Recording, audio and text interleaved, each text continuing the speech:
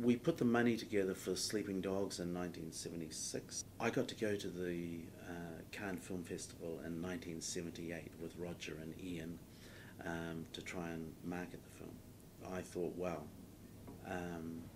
this looks like more fun than being a lawyer in a bank. I left in December 1979 and basically turned up at Roger's door and said, I come to make films with you.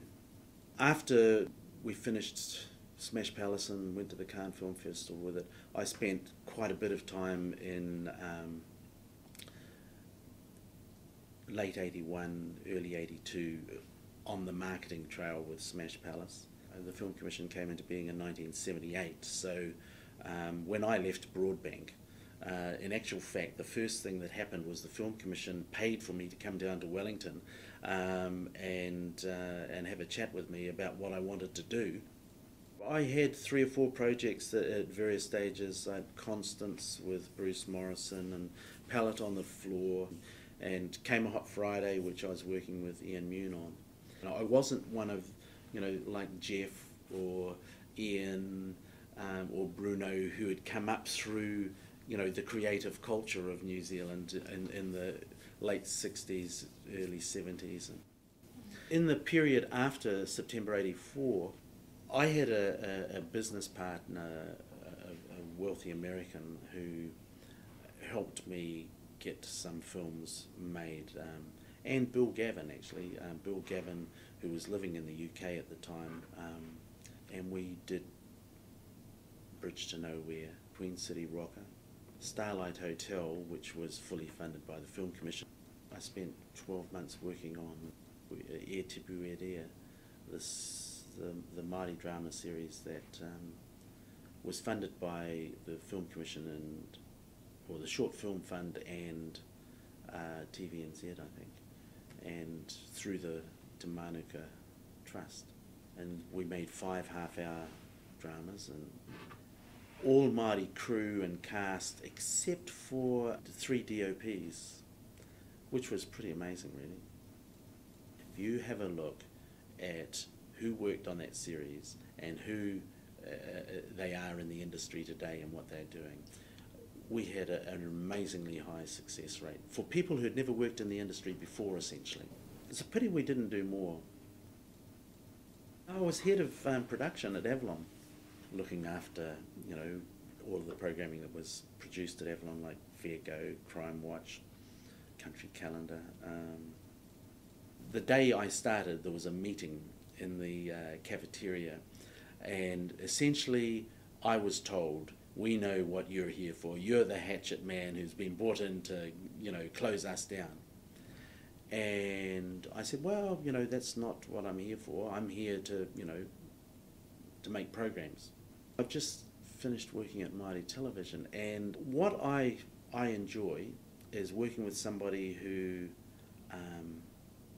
I don't have to tell them something twice, but also who doesn't actually just take what I say as gospel. For instance, if I say, I don't think that scene works because I think, that character wouldn't do this in that scene. I think, you need to find what that character would do in the scene.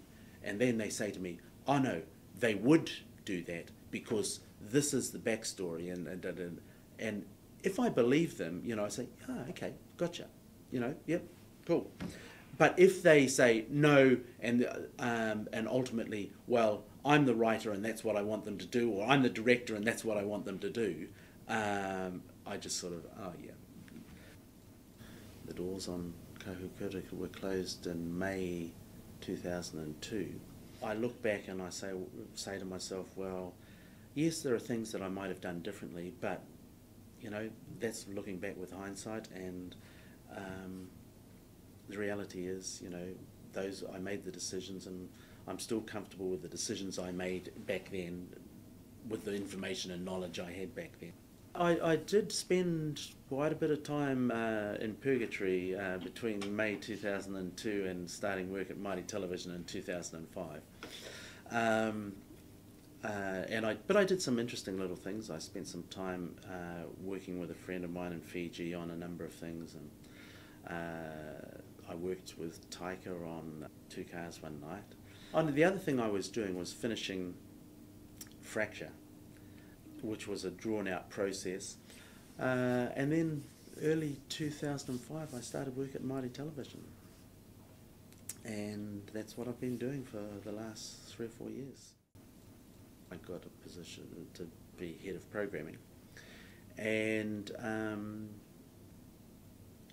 I think, you know, was able to have some influence over the way things were, you know, the things that happened that it's been positive for Māori television.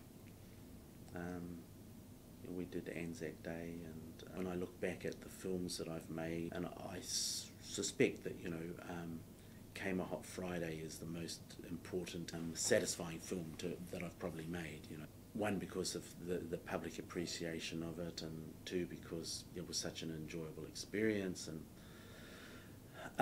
but then when you know, I think there are some other things that I've done, like E Tipu E Rea was very satisfying and influential and important.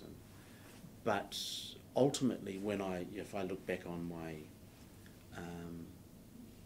the things I've done in my life, probably Anzac Day 2006 is the most important thing I've done, because its impact on our political and social landscape was enormous, and probably more than anything else has ensured Māori television's place in our broadcasting landscape, really. Look at how much Māori now is on mainstream television and at how it's growing. You know, that is singularly as a result of the success of Māori television, that people are saying, we can't say you can't have Māori television in prime time, Māori language in prime time anymore, because, hey, it works, you know. There is some sorting out to do in the broadcasting landscape. It's quite clear that TVNZ have signalled that they want to be the Māori broadcaster, and to some extent, you know, there is a logic to it.